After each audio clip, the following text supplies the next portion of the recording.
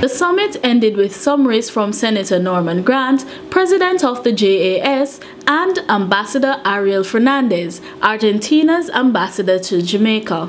I take this conference as a challenge to the Jamaica Agriculture Society and all the other sectors to engage persons and corporations as we have done today to partner with us to see how we can expand and develop the small farmer so that he can be more productive.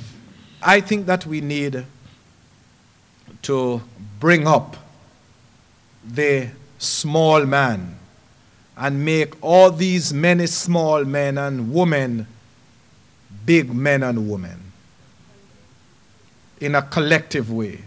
And that's why the cooperative movement is important. And what we need to do also, we need to get the message as small farmers, because we take time sometimes not to cooperate, and we divide and tear down ourselves while the world is moving ahead of us. And the call that I'm making from the summit is that together we can make a difference. 1/3 of our exports, as an Argentinian player in the world food production, 1/3 is through the association of cooperatives. That association, through the years, managed to be independent of international brokers because they work together. They save a lot of money with fertilizers, tools, all you need for production. Yeah? So, and they accumulated funds in order to create the possibilities of having their own funds, not depending sometimes of financial entities. Yeah? Because one of the things that you learn, and I work for a for a bank, is that a bank sometimes have no agriculture experts when they analyze a credit loan. Yeah? It's only figures. They don't know what's behind. They don't know which are the efforts of waking up in the morning trying to, for instance, extract the milk of the goat. Yeah? Sometimes I say, well, we have to educate financial institutions too, because they themselves are losing money for not betting on the small producers. But if the Jamaican Development Bank has 9%, and if a financial private institute doesn't want to catch 100% more, as happens in my country, for instance, they could have a credit portfolio of thousands of people repaying that credit.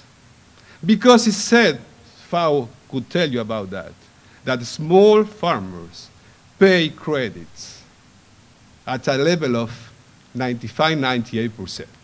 And if among of those farmers are women, they pay more.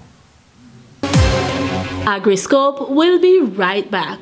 Pork in short supply and Jamaica now looking to export pork are just a few of the recent news articles. Pork in short supply. Right?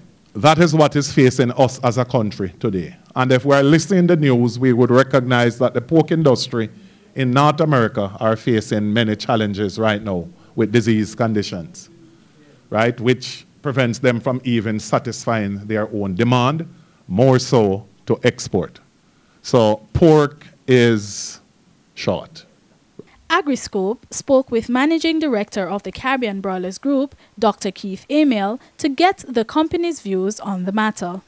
There's no shortage in pork. What has happened is that our promotion and distribution has made everybody excited about it. So they're anxious to see it and taste it. And what we've done is distributed it across the island so that it's available. But what has happened is because we're so successful at introducing pork and creating so much excitement, our competitors would like a piece of the action, so to speak.